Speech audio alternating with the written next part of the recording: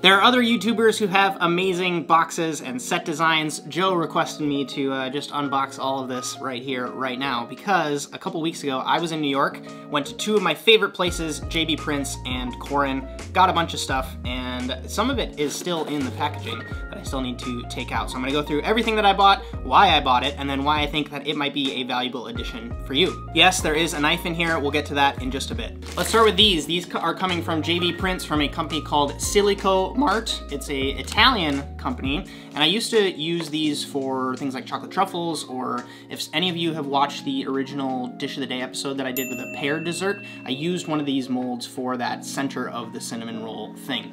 And so we've been really wanting to play around with different snacks that we do for different parties, and I think that these will really allow us to do that.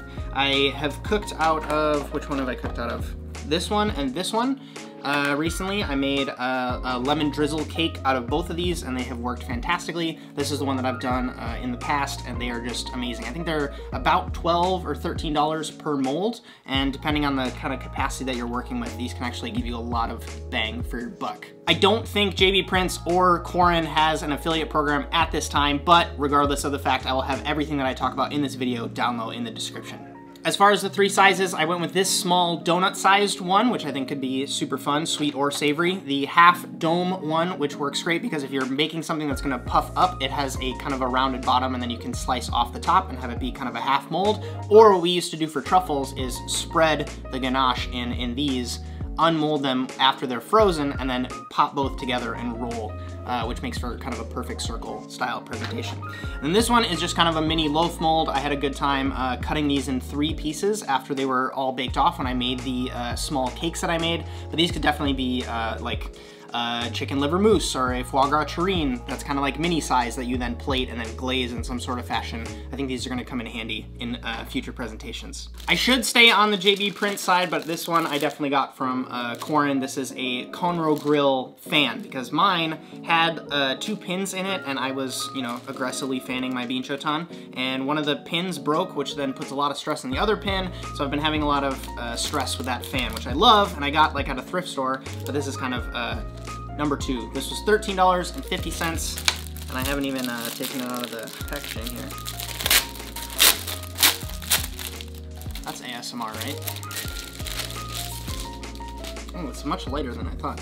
The thing that is different about this fan compared to the other one that I have is this has like the wood fibers, or the thick knotted paper as the fibers in between here, which is lighter weight, and it also will hopefully last longer than my other one did. All right, moving on. This is more stuff that makes me feel like my restaurant days aren't quite over yet.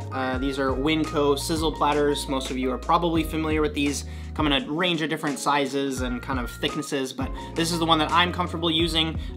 They stack really, really nice. I got 1, 2, 3, 4, 5, 6 of them, so I could effectively do, you know, either 3 courses kind of for more people, or I could have 6 courses worth of tasting menu kind of garnish ready to go with a seafold, another wet seafold on top, so all my garnish is ready to go on these. I think that they transport really well in a bag as well, and I think that because these can also go in an oven, if I'm, you know, slicing protein and need to have it rest or want to, you know, flash it really quick, these are going to be great options as opposed to me bringing half or quarter sheet trays to pop-up dinners.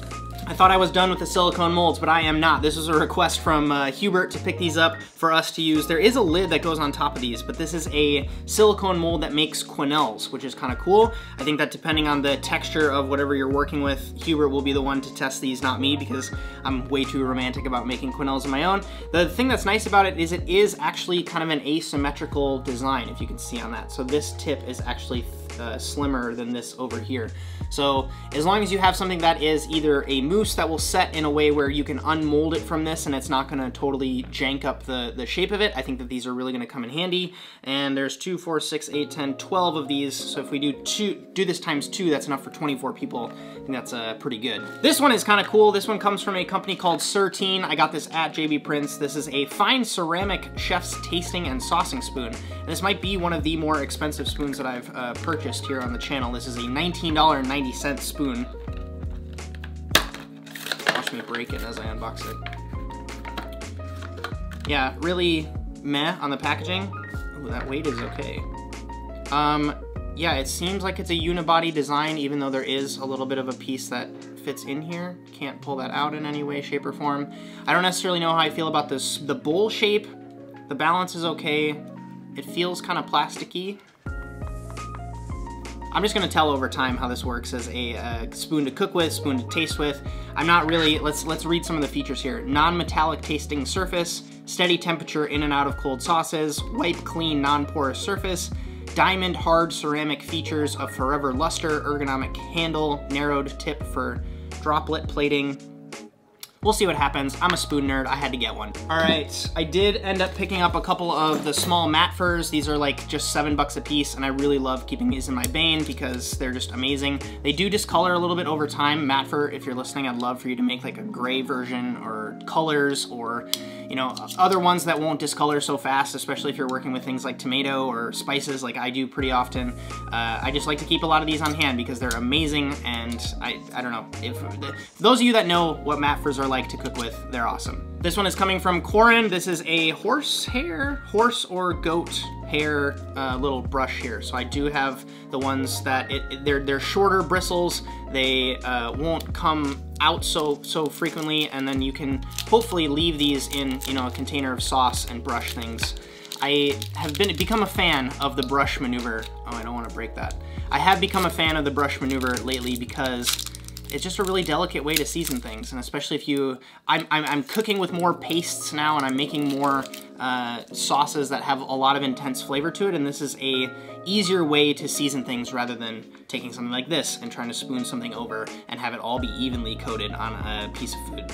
Keeping up with the stuff that I got from Korin, this was just something I wanted to try out because I do a lot of tableside saucing, and a lot of times if I even have my biggest spoon that I'm using, it's not always the same experience because I have to go into the pot a certain amount of times to get a good serving on people's plates. But if I have some sort of a broth and I don't do a pour, then coming to the table with one of these is enough volume, hopefully, where it's an elegant presentation of me kind of ladling over as opposed to me spooning around. And those of you that have done a lot of tableside presentations, you know what I'm talking about.